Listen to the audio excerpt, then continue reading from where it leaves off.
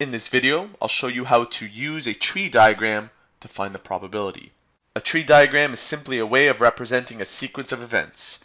Tree diagrams are particularly useful in probability since they record all possible outcomes in a clear and uncomplicated manner. The question we have is use a tree diagram to find the probability of tossing a coin 3 times and getting 3 heads. So a coin has 2 sides, obviously. And after one toss, so here's our coin, after the first round of tossing, you have the probability of obtaining heads half and tails half. In the second round of tossing, you have the same probability, 50% for heads and 50% for tails.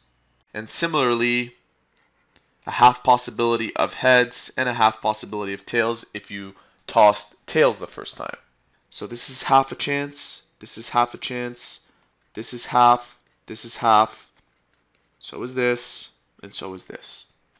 And lastly, since this tree is getting big, I need to move it down here. This head also has half a chance in the next round, and your tree should look like this. So the question is asking, find the probability of tossing a coin 3 times and getting 3 heads. So tossing it once, there's half a chance of getting heads. And then tossing it again, there's another half a chance. And then tossing it again and getting heads is another half chance. So what you do is you take your half and multiply it to the other one. So this times this times this, and you end up with a 1 in 8 chance of tossing heads 3 times in a row. And the same applies if you want to toss tails 3 times in a row. There is a 1 in 8 chance.